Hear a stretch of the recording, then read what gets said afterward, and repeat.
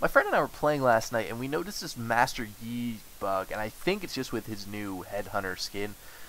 This is the first time it happened. We had a fight at Baron, and his death animation continued to roll even though he was dead.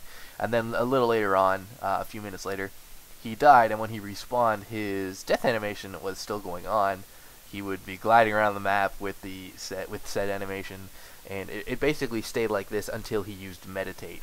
So hopefully Riot can see this and fix it, but I thought it was a funny little bug and wanted to share with you guys. Alright, that's it for today. Peace.